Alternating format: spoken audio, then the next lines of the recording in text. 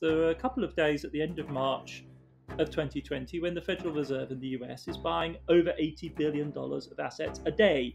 It's buying $1 million in assets a second. It's doing that because it's terrified. Even though the United States has rebounded to above where we anticipated it being before the crisis, nevertheless, China has continued to pull ahead. And relative to the rest of the world, which is growing much more slowly than the United States, that gap is opening up even more dramatically. So at that brute level, China has, as it were, motored on. The left should be cautious in taking great pleasure or celebrating this crisis of neoliberalism, crisis though it may be, because the idea that, as it were, the left is the natural inheritor of the world that results from it, I think is really dangerous.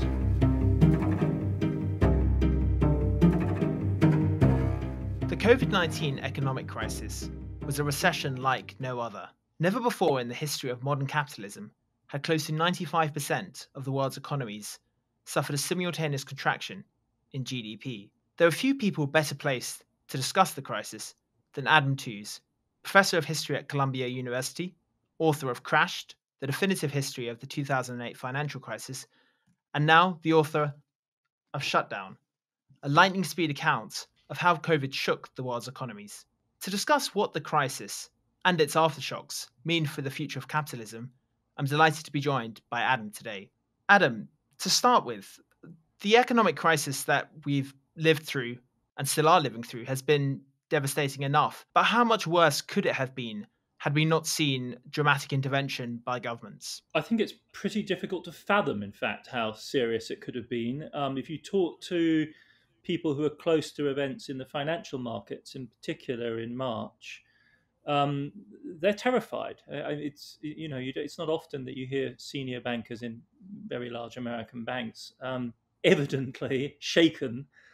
But that was the situation in the spring. And that's to speak of some of the people who are in many ways, of course, the most privileged in the global economy. If we think about the misery of the hundreds of millions of people who were furloughed or thrown into unemployment around the world, if there had not been very large-scale fiscal policy response, that means government spending and cutting taxes, government action in that sense on the one hand, and on the other, truly gigantic interventions by the central banks in financial markets, we could have seen the real nightmare, which is a combined financial crisis and real economic contraction compounding each other.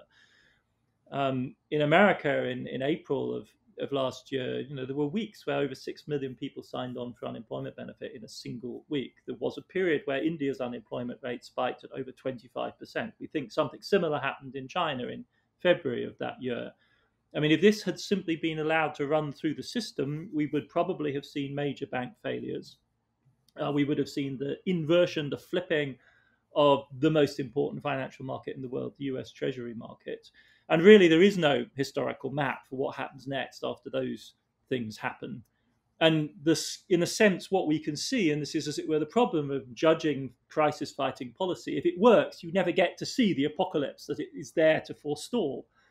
But what we can do is, as it were, gauge the scale of the intervention. There's simply not been anything like it since World War II in terms of the rapidity and speed of government spending, the run-up of government debt, and simultaneously the buying of assets in financial markets by central banks. There were a couple of days at the end of March of 2020 when the Federal Reserve in the US is buying over $80 billion of assets a day. It's buying $1 million in assets a second. It's doing that because it's terrified. One of the mantras we heard during the crisis was that we're all in this together.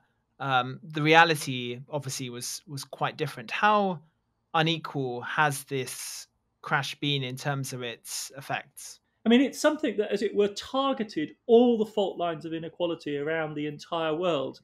I mean, it was devastating in that respect.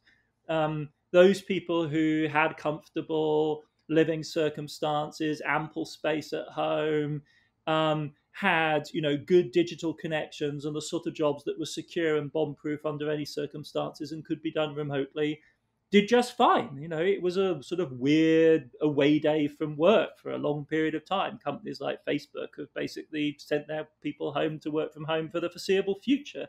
If you're at the other end of this, it's a total unspeakable nightmare. I mean, you lose your job, you're caught between the collapse in the childcare system and your inadequate job. You can't get out of the house safely. You've got kids that you can't occupy, and you're faced with eviction and poverty. It's an extraordinary divergence, and if you open this up to the global sphere, it's even more extraordinary. There's a huge gap between the capacity of rich countries to sustain their populations through this crisis. Say Europe, for instance, which has a comprehensive short-time working system, so people are not rendered unemployed, and as a society like South Africa, which even before the crisis had over 30% unemployment and just sees millions of people in the townships thrown into direst poverty. And we have seen some of the after effects of that in the rioting in South Africa in recent times in 2021. So the world polarizes, societies polarize, families polarize. On the gender dynamic, it's very marked difference in the impact on men and women in this crisis. It is women's jobs, which in the first round anyway are most severely affected, service sector jobs. First time in history, in fact, that a recession is driven by the service sector. And then, as we all know, despite changes in family life and a more equitable burden sharing between at least some couples, de facto, a huge amount of the care labour devolved on women. And again, the more hard-pressed the situation, the more strained your circumstances, the more serious that crisis is, up to and including, of course, domestic violence and sexual violence in the domestic setting. And Shutdown is in some respects a sequel to Crashed. To what extent do you think it makes sense to think of the financial crisis and the COVID crisis as not necessarily two separate events, but part of one long crisis of capitalism? I think that's a fair view, but in a sense, I would warn against making it too familiar. I think what we saw in 2020 was something even worse than that, in a sense, which is the conjunction of tensions which can indeed be read as a direct continuity and expansion of the landscape I was painting in Crashed. And Crashed is, of course, really just pulling together the analysis that's being provided by economists and social scientists all over the world since 2008. So on the one hand, that familiar set of tensions, inequality, financial instability, mounting geopolitical tensions, the dysfunctions of capitalist democracy, sometimes labeled as populism, all of that, of course, has a lineage which doesn't just go back to 2008. In some senses, it's the bread and butter of school book history back to the 19th century. This is modernity that we're in a sense familiar with. We thought maybe it was over and done with in the end of history moment. And in some parts of the world, after all, things were very calm. Fukuyama wasn't, entirely barking up the wrong tree. But those exploded, and they were going to explode. And if you look at, say, the IMF's reports on 2020 before the pandemic hit, they were already incredibly concerned about what was happening. Because we had Trump, we had the trade wars, we had the massive inequality problems afflicting many advanced economies, we had persistent stagnation in emerging markets. Bolsonaro was already terrorizing the political scene in Brazil. All of that was going on. And then, all of a sudden, from the side, comes this new shock. And what Shutdown is trying to do is, in a sense, describe the interaction of those two things. I wouldn't even really describe it as a proper pandemic book. I mean, I'm not a public health expert. I'm not an epidemiologist. Other people are so much better suited to do that. But where I thought what we needed, as it were, was a book that took all of those more familiar dynamics of tension and stress in Europe, the United States, China, the wider world, and then cross-cut them with this other thing. And what is the pandemic? Well, the easiest way to think about it is it's just the biggest exogenous, out of nowhere, deus ex machina shock ever. But of course, everyone tells us the good science tells us that's a really simplistic way of thinking about it. For as long as we've been worrying about climate change, epidemiologists and virologists have been worrying about exactly this. Something generated, whether it's out of the Chinese lab, which frankly is possible, or whether it's out of zoonotic mutation. In either case, we're tinkering with nature. In either case, we're in an unbalanced and dangerous relationship with our natural environment. And that was going to blow up on us at some point. And they predicted it over and over and over again. And there were, of course, a series of near misses before 2020.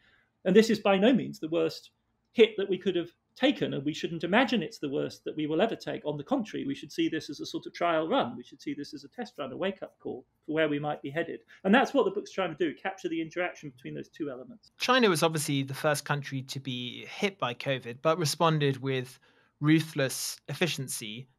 To what extent do you think the crisis has accelerated its rise and potential eclipse of the US as the world's largest economy? Well, if you just look at the GDP numbers, there's no doubt that it has that effect, right? I mean, right now, everyone in America is intoxicated with the speed of the rebound. There might be a period in which the United States outgrows China. I mean, chalk it up for the record books. But if you look at the levels, so not the growth rates month on month, quarter on quarter, but as it were, where we are, even though the United States has rebounded to above where we anticipated it being before the crisis, nevertheless, China has continued to pull ahead. And relative to the rest of the world, which is growing much more slowly than the United States, that gap is opening up even more dramatically. So at that brute level, China has, as it were, motored on. And at a more elementary level of how people lived. I mean, I have former graduate students of mine who had teaching gigs in Shanghai, and they would say things like, Adam, you've no idea. Like, you go through quarantine, but then you come out the other side and it's like normal life. Like, it's actually as strange as Shanghai might be for a Western visitor. Nevertheless, in some senses, it was more normal in 2020 than anything that we were living in the West. So at that level as well, the regime doesn't take the shattering hit to its credibility that everyone in the West is still struggling to digest. But the other thing, of course, that happens in 2020 is that people put their cards on the table. And that's really, I think, why it's difficult to say, what does this do to China's rise? Because what has happened, it was building up over the preceding years, but it really becomes manifest in 2020, is that the United States is going to challenge China's ability to develop on its current path and try and block it from continuing to develop in the way that it does in the key sector, which dominates, as it were, people's understanding of the future of modern economies, which is tech. And by way of the claim that Chinese technology constitutes a fundamental national security threat to the United States, the US, it's been, again, building up to this since the Obama administration, but really in full force last year, has chosen to, as it were, describe China's growth and continued development as a fundamental challenge to the national interests of the US. That's a major departure and means that whatever happens next takes on a different complexion, because we're no longer simply in the old game of, kind of GDP growth Olympics, who grows faster. We're in a much tougher arena now, and people are getting, the other weapons out. It's as though we've moved from just a boxing match to the gladiatorial arena, where some people have nets and and spears, and other people have swords, and we're the range of weapons is multiplied. You mentioned the speed of the US recovery there, and it's obviously outgrown both the UK and Europe significantly. To what extent do you think that can be attributed to the Biden administration's fiscal stimulus? And do you think that big bet has paid off? Well, it's not just the Biden administration's fiscal stimulus. In fairness, right, it's the three packages of stimulus which come in the spring of 20, and then in December 20, and then again this year. And the other thing to understand about American politics is it's all about Congress, especially fiscal politics, right? Who's in the White House matters, but even more, it matters who controls the congressional decision-making. And Congress, in a bipartisan way, in 2020 did two big packages, really, really big packages. And then once the Democrats got control of both the White House and Congress by the skin of their teeth, they doubled down and added this third. Those together are the largest fiscal stimulus that we've ever seen in peacetime. And it's real immediate spending. So not to be confused with, say, the EU's next-gen EU package, which is much more like the thing Biden is trying to pass now, the infrastructure package, similar in scale as well, no more in the kind of 500 billion than the trillions benchmark. Longer term in its aspirations, transformational in that sense, but much longer term. Whereas what the US did is basically just pour money into American society and the American economy last year. I mean, we calculate that the rate of poverty actually went down in 2020, at least through the summer, despite the huge surge in unemployment. So you have an unprecedented, like literally ungraphable surge in unemployment, and poverty falls. Why? Because Congress decided actually to just give poor people money, which reduces the poverty rate, at least briefly, and certainly substantially reduces misery and uncertainty. So yes, that works. And to my mind, it's a shame the Europeans aren't even more ambitious. You can't focus just on the EU. You have, of course, also to look at national policy programs. And the UK's fiscal policy program in 2020 was gigantic, obviously. And it's even more potent because it's backed up by central bank action in all three cases. So broadly speaking, the mix is similar. the differences also have to be explained in terms of the underlying structures that are available. So the US, one of the reasons why the US spending has to be huge is they don't really have an adequate national unemployment insurance system. They have one, but it's a bit of a Potemkin village, and it was rigged together in the 30s during the New Deal period. And being America, it had to be bargained with deeply conservative southern states that don't really like paying unemployment insurance. So there is notionally a system, but what you get in Florida is completely inadequate. What you get in Massachusetts is much more like a European kind of a deal. So in a crisis, when you're going to get loads, massive unemployment nationwide, Congress has to act, which is a big part of why the bills in the American stimulus are as large as they are. They don't have the infrastructure of the welfare state. On the whole, yes, the answer is simple. Fiscal policy works. It stimulates growth. Europe should do more. The United States is getting a bonus now because it did a lot. A big question mark in 2022 is, can it continue? Or will other more natural, quote unquote, forms of growth take over? Much has been said about how Biden's foreign policy has mirrored elements of Trump's in relation to the Afghanistan withdrawal. Do you think Trump also, to some extent, paved the way for Biden's big spending by being relaxed about huge increases in the US budget deficit? Yeah, I mean, obviously we live under the sign right now of, this American brand of radical monetary thinking called modern monetary theory. And I often like to tease them by saying that, there's never been a president more suited to the magic of fiat money. In other words, states being able to say, I declare this money, than Donald Trump. I mean, as long as his name was on the check, more checks were better. And the only time he really seriously harassed the Fed in 2020 was when he thought they weren't acting quickly enough. So a lot of us, and I'll say this with a sort of degree of self-criticism, is like, progressive, leftist, internationalist kind of minded folks feared that in a global crisis, a xenophobic nationalist kind of brute like Donald Trump wouldn't understand the imperatives of global economic management. And it turns out you don't really need to. All you really need to understand is the priority of the S&P 500, which is what he's absolutely focused on, the American Stock Exchange, in other words. And that does the trick for you, right? Because American companies are deeply enmeshed with global capitalism. So if you prioritize stimulating that with no holds barred, you get an almighty stimulus. And more importantly, having him in the White House meant that there wasn't a lot of incentive for the fiscal hawks, the genuinely fiscal conservative Republicans in Congress, to oppose the actions being taken. They did, in fact, kill a second stimulus in the summer. Many people think that if there had been one over the summer, Donald Trump might have been re-elected. That the GOP couldn't get their act together on. But in the spring, they did. So having Trump there, and Trump being conservative only really in name and not really having a shred of economic doctrine in his body, definitely, I think, enabled some freewheeling action. And the same is true of Jay Powell, like, the man who ran the Federal Reserve, who was this sort of very low-key, unfancied Republican lawyer who was hoisted in there by Trump, apparently because Trump thought that he looked like the head of the central bank should, whereas Janet Yellen, who's a diminutive, elderly lady, doesn't look like Trump's idea of an American central banker. I mean, it's literally the reason, apparently. He's also a very rich, successful businessman. And it turns out he, too, is an utterly pragmatic radical.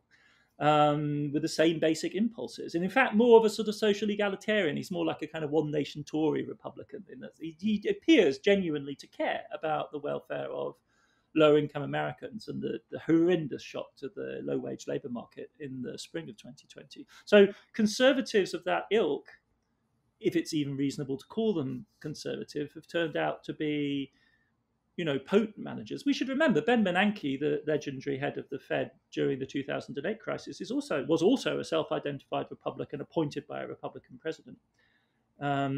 So, in both cases, they've acted, but only with the support of the Democrats in Congress, right? You can't, it turns out right now, you can't manage American capitalism with the Republicans in control of all of the levers of power. The UK obviously suffered the twin fate of one of the highest COVID-19 death rates in the developed world and one of the worst hits to GDP. As a Brit watching from afar, how bad did the UK's response look to you? Well, one's torn. I mean, I'm not just a Brit. I'm also, not a Tory Brit. A passionate Remainer. So I didn't approach this, I should say, with, an open mind. Of course, it looked bad. It looked terrible. It looked terrible in the early phases in particular. And then it looked risky. And then the vaccines came along. One has to incorporate the vaccine programs into an assessment of the virus response. It's because in the end that turned out to be our virus response, right? One of the conclusions of the book. I'm not expert enough or well suited to do the kind of national comparison of crisis response approaches to the crisis, the kind of governance Olympics is not the purpose of this book. So I didn't focus in on the particular peccadilloes. But I mean, sure, in March 2020, the Boris Johnson administration looked particularly cynical, particularly shambolic, particularly messy. The outcomes are surprising only if you have a rather candy-coated vision of how the NHS functions. We know how resource constrained it has been. We know how dysfunctional much of the decision-making was. So in that sense, it's not that surprising. And the pandemic also has a logic that can't be reduced to the functionality of policy and institutions, right? This virus is just dangerous. If it gets into a big city like New York or London, it's runaway. And really, the amount of control you can exercise over it until you've got a vaccine is really pretty slight. Absolutely massive draconian lockdowns can slow it down, but the only thing that's going to get you to safety is the rollout of a vaccine program, quick rollout of a vaccine program. And that's in the end what both the United States and Britain were able to do. They played an active part, obviously, in developing, a preeminent part in developing the vaccines, and then proved adept at rolling them out quickly. Not to full coverage in the US case in particular, but nevertheless to the level in which in a city like New York, it's been interesting. Our experience of the pandemic after the initial shock has in fact been relatively calm. Do you think it was ultimately the active state that saved the UK, both in terms of the vaccine program, which is obviously among the world's most successful, but also in terms of the furlough scheme and the extent to which that prevented a surge in unemployment of the kind seen in the US? I think this is definitely one of the lessons of the crisis, that governance matters, that state capacity matters, whether we're talking about the capacity for public health administration, better or worse, for, as you say, a big R&D push, and then the ability to roll it out, or whether we're talking about sophisticated collaboration, tacit or acknowledged, between the Treasury and central banks. And all of those things have turned out to be crucial. Yes, also the presence of sophisticated labour market institutions are crucial. And it's tempting, I think, there from a progressive point of view to go, aha, told you so, we've won. And that, I think, is an absolute fallacy. That's where we go wrong far too easily, because for the second time now, after 2008, the full resources of highly sophisticated modern states, their entire balance sheet has been essentially placed at the disposal of strategies which are profoundly conservative. Faced with a pandemic, conservatives just fine. You just want your previous life back as quickly as possible. Status quo, you take it. Bite your hand off if you'll give me status quo. But it is conservative, and it's conservative also in its distributional consequences. All of the caps come off, the conventional policies that constrain self-dealing in terms of subsidies. In Europe, governments are handing out subsidies right, left, and centre to big businesses. Those are good for jobs. That keeps people in employment, sure. Part-time, the short-time working systems keep people in employment as well, but they are also implicit subsidies to employers. Many of whom would in fact have kept on the workers anyway on their own dime, and instead of being subsidized by the government to do it. You do that because it's a kind of protection racket, right? You want the population to feel safe, and so you're willing to pay whatever it takes to get you there. But we should be under no illusion about the scale of the redistribution or just the distribution of resources from the public balance sheet to the private sector as a whole.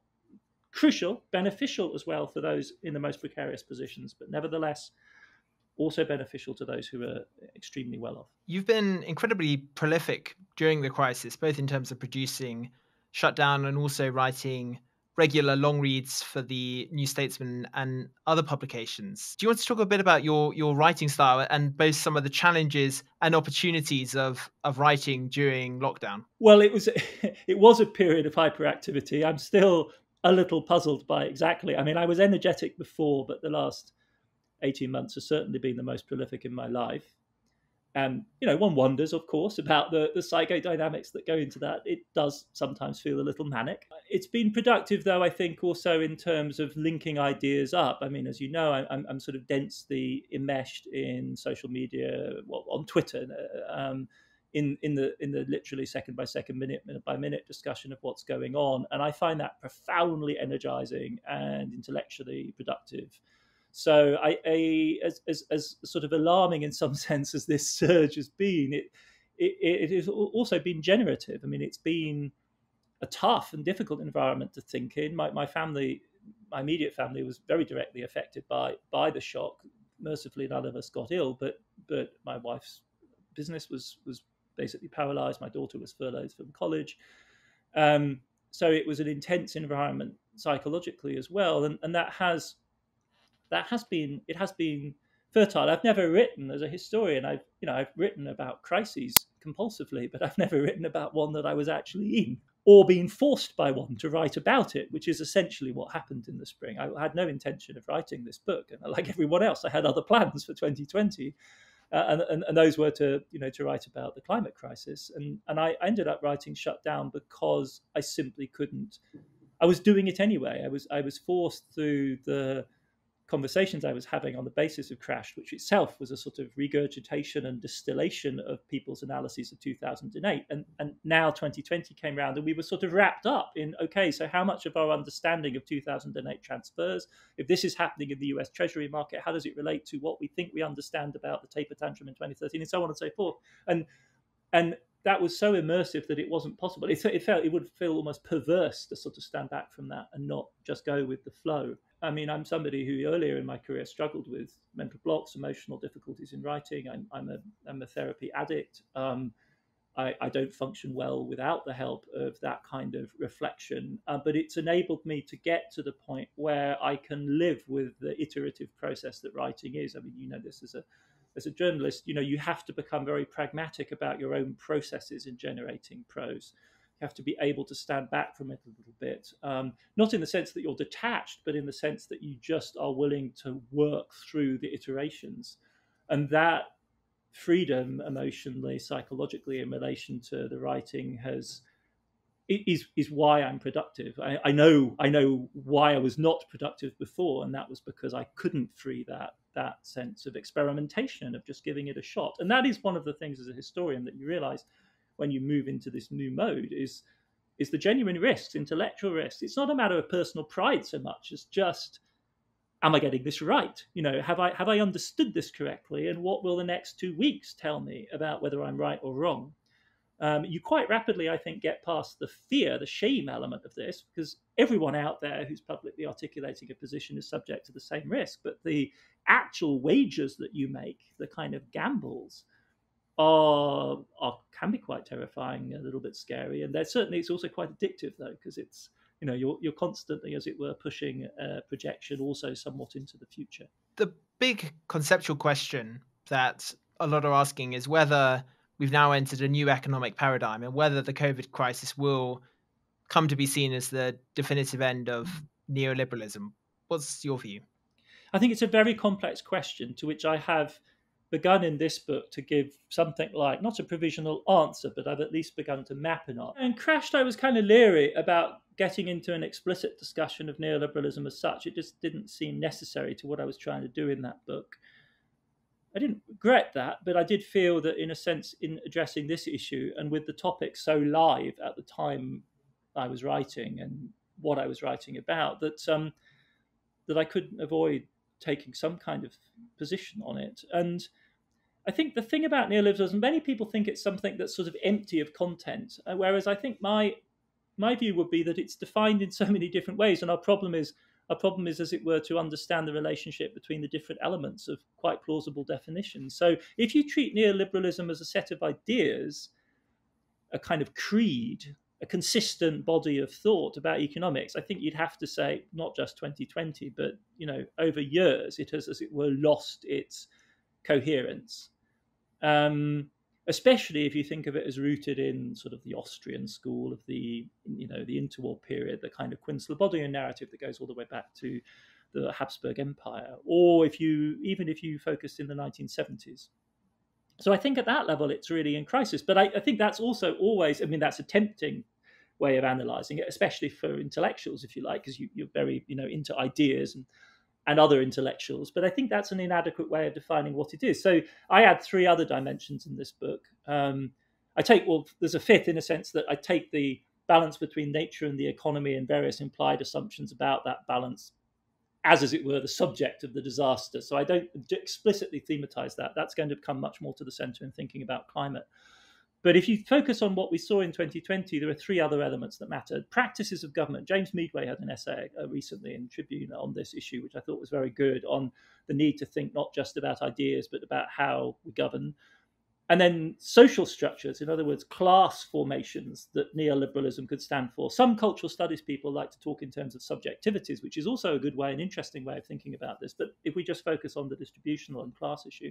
And then another way of thinking about neoliberalism is that it was an American project of hegemony, right? It was a power political project. It was a geopolitics. And depending on which way you think about neoliberalism, I think you arrive at a rather different image of the crisis. The punchline, to put that up front before we spare out a bit more, is that the left should be cautious in taking great pleasure or celebrating this crisis of neoliberalism, crisis though it may be, because the idea that, as it were, the left is the natural inheritor of the world that results from it, I think is really dangerous, misleading. As a practice of government, neoliberalism has always been Janus-faced. It's always had two sides. David Harvey analysed this brilliantly very early on in a very hard-hitting Marxist account. And he just said, look, of course it's about order and law some of the time, but it takes force, violence at times to actually construct that new order. Think miners' strike, think Pinochet. Those would be classic instances. And if you think of neoliberalism that way, then all we saw last year was, as it were, in a sense, it at its most grandiose, mobilizing the entire apparatus of the state, some would say even its repressive dimensions, to save the system as it is. And what is the system that it's saving? Well, it's a system of class relations and inequality that are absolutely dramatic. And could one say that 2020 did in any way moderate those? No, on the contrary, right? 2020 is a shock which compounds those. And the dramatic measures that were taken in terms of fiscal and monetary policy had the effect of compounding, in fact, working off the structures of inequality that were part of the instability that generated the crisis. We're very familiar with this from 2008. You do QE, and you, in a sense, benefit the people who drove the crisis in the first place. And something in a similar is happening in 2020, in that the financial markets melt down, the central banks pile in, and who is it that benefits? Well, it's the great investors in the financial markets. In the United States, there's a streaming gap between the profits made by people with portfolios and those without. So at that level, what are we looking at? We're looking at, as it were, a system which is still reproducing a set of class relations and power relations which are incredibly robust, and it's using every means of the state at its disposal to secure those. Is this a break with neoliberalism? Not in the sense that it's a break with the society that neoliberalism made.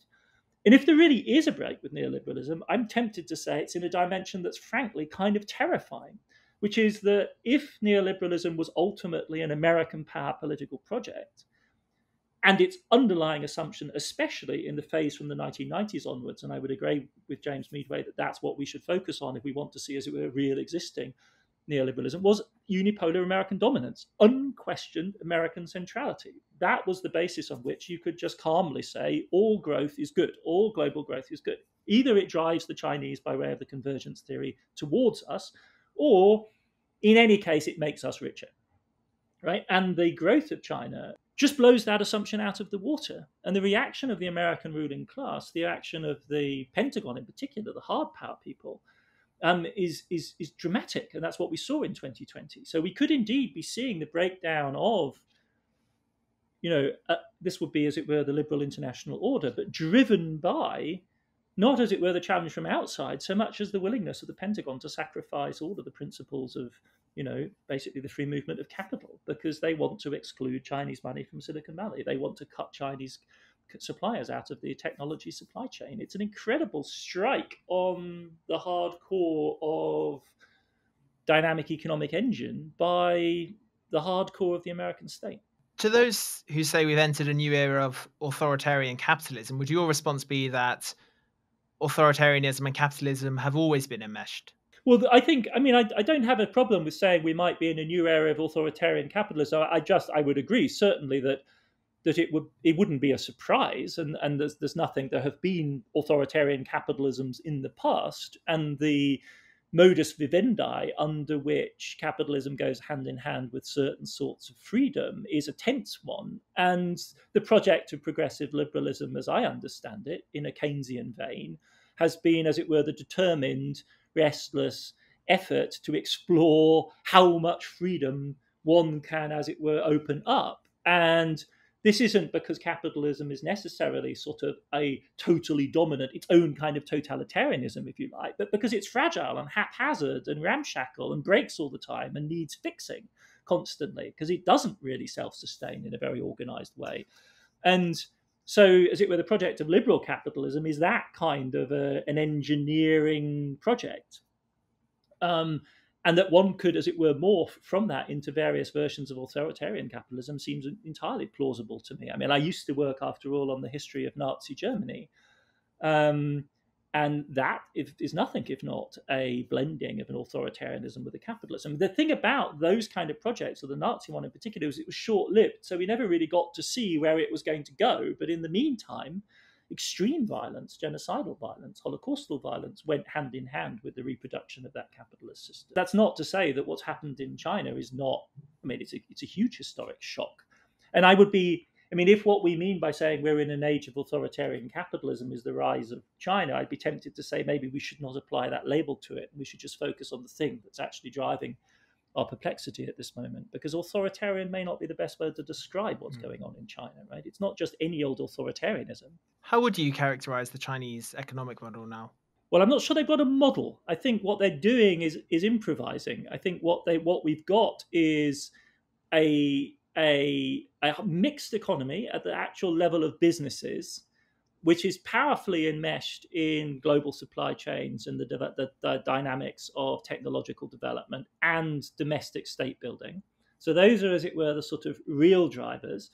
Only part of a society which is much bigger, much baggier. We don't spend enough time talking about the fact that 600 million Chinese are no longer abjectly poor the way they were, but still not part of the sort of Shanghai Pearl River Delta growth miracle on the one hand. And then on the other hand, what you have is a communist party, which is very much still a communist party in its own terms, 21st century Marxism, which is itself constantly improvising new solutions. They would like to create a model, but to do that right now, they clearly feel they need to break some China. So the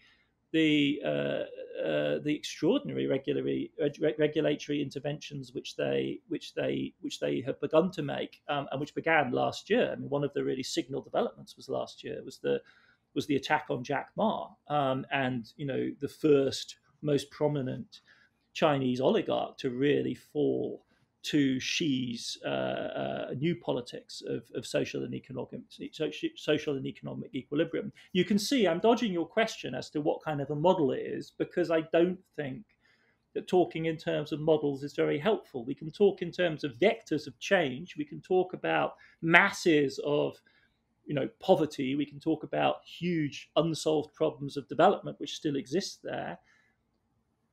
And we can talk about the Communist Party and the people in that party who have particular visions. But I'm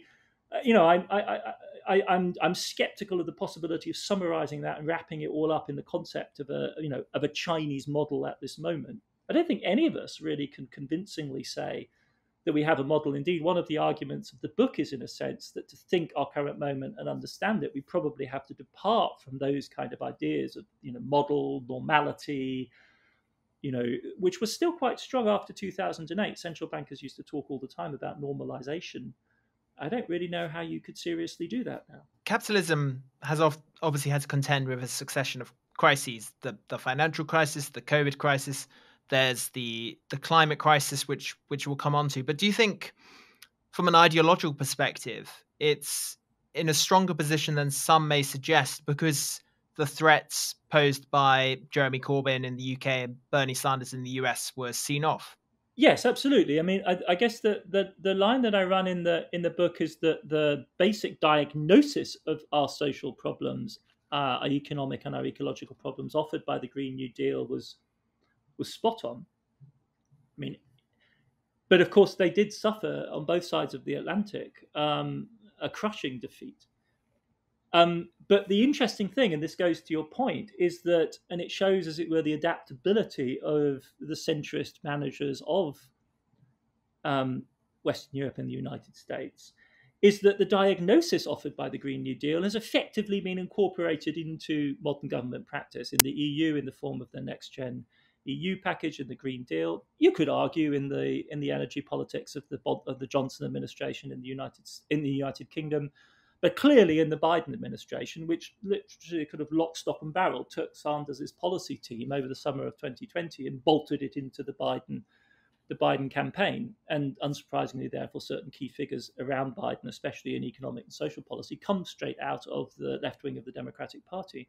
So it's that ability, if you like, to assimilate its critics, which I think we have to come to terms with, those of us who think of ourselves as being on the left. There was a huge political defeat on the one hand, and then nevertheless, as it were, the force of the arguments being offered by that Green New Deal left is demonstrated by the way in which they're incorporated into practical policy afterwards.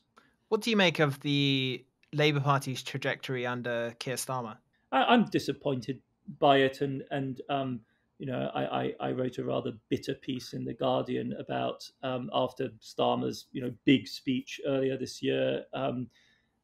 The flag waving disgusts me, unsurprisingly, given my biography, and I have no sympathy for it. I don't really understand it. It doesn't strike me as very convincing as an electoral strategy. I'm however, no expert on British electoral politics, and would hate to be in the position that the advisors to Starmer are in trying to devise a strategy for somehow providing a counterweight to the Tories.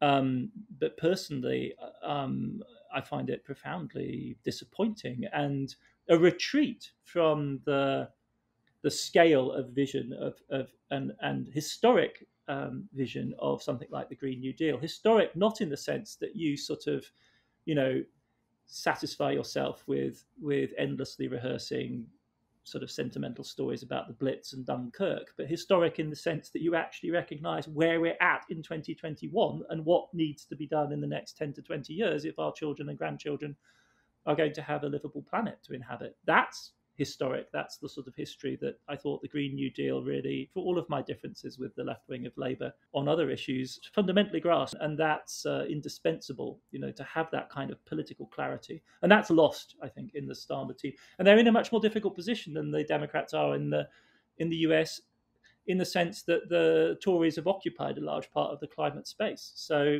it's difficult if you're not going to go to the whole Green New Deal level. It's quite difficult to stake out a territory for Starmer's kind of Labourism. Whereas in the US, frankly, anyone who admits the climate problem is real is already putting space between themselves and the GOP. On the whole, of course, the political situation in the United States is profoundly worrying, and indeed last year became critically so. But in terms of the tactics, it's much easier for Biden to position himself as climate president, given the know-nothing, flat earth position of the GOP on the issue, than it is for Starmer to do the equivalent in Britain, where the Tories have, in a sense, occupied the climate space, at least by their own lights. Some speak of COVID-19 as a warning from the future, with the climate crisis and the risk of future pandemics in mind. How much of an economic threat is the climate crisis? And what's your view of the so-called carbon bubble? I think this is absolutely right. I do think we've just witnessed the first crisis of the Anthropocene. We've just witnessed the first intersection, and this is the lesson of 2020, right? Is that the Anthropocene crises are not going to be just about the environment. They're going to be all the other old crises and the environment compounding each other, and that's what we've seen. And a pandemic, unlike the climate, so far at least, has the uniquely terrifying and dangerous property of being properly global immediately, like utterly all-encompassing immediately. And so far, the spillover from the climate crisis, which as I think many people would maintain, is already ongoing, tends to be more localized. It's terrifying when it happens in the form of like a gigantic typhoon in the Indian Ocean, threatening Bangladesh, or a drought that destroys crops, but it hasn't yet reached the dimensions of the comprehensive lockdown that we saw. And in fact, it could be quite difficult to imagine anything which could. But, that doesn't in any way void the analysis, because there's every reason to think there's more pandemics in the pipeline. And indeed, as the globe warms, there's every greater risk of mutation happening in various ways. So I think the climate crisis poses a variety of different types of challenge. specifically to the economy. One is of the local variety. In other words, we could experience very severe food price shocks. We could experience, everyone's, nightmare is some appalling high heat episode in India that killed tens of millions of people. We could see that kind of phenomenon. If we transition and begin to transition, then indeed the stranded assets problem is real. In other words, the carbon bubble bursting. It's very significant. Whether it's systemic or not, I think, is an open question. One of the things one shouldn't do with the fossil fuel sector is, as it were, buy the hype, exaggerate their significance. They're big, but they're not that big. If you actually look at the number of people who are employed in these sectors, economics isn't our problem. Social changes, technological changes, but there are a couple of the percentage of people employed in getting oil and gas out of the ground is trivial. I mean, in most places, it's nowhere near a percentage point. Even in places like Texas, it's not the whole economy by any means. But it's real, and you could have spiraling effects from that. But with climate, the thing to focus on is, I don't think, the precise estimates. It's simply the apocalyptic nature of the world if we go anywhere, north of 2 degrees warming. Once we're in the 3-4 degrees scenarios, the GDP growth rate is going to be the least of our problems. Because life as we know it will cease. And then we may be able to maintain various types of economic activity, as we saw last year. You can carry on, various types of economic activity, like the one that we're engaged in now, under really rather weird circumstances. But that's not really what we're interested in, right? So I think it's those three layers. We could see immediate shocks now, which could devastate the Caribbean economy, for instance, or large parts of the global agricultural system with ripple effects that spill out. We could see transition risks to the fossil fuel sector from decarbonisation, which we should welcome, broadly speaking, and just figure out how to deal with them. But the real thing to focus on is just the total apocalypse of climate breakdown and global heating. So essentially, we should worry less about where the next economic crisis will come from, and more about the fact we're facing something much, much worse. Well, we need to do both, unfortunately, and we also need to worry about where the next pandemic's coming from, and we need to mobilise that entire armoury of instruments that we saw in play in 2020. So the immediate stimulus efforts, the backstopping by the central banks, the social policy interventions to stabilise labour markets. God love them, the European investment programme in green and tech, which also was done that year.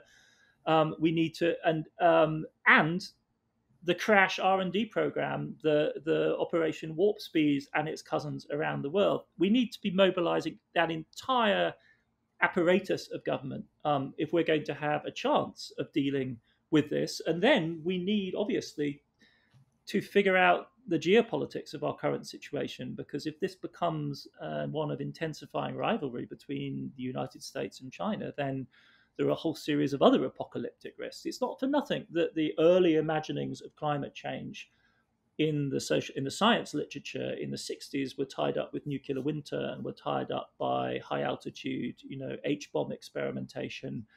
In a sense, our generation has lost sight of that earlier apocalypse, which is absolutely integral to the modern world, which is, superpower nuclear confrontation, which is heaving back into view.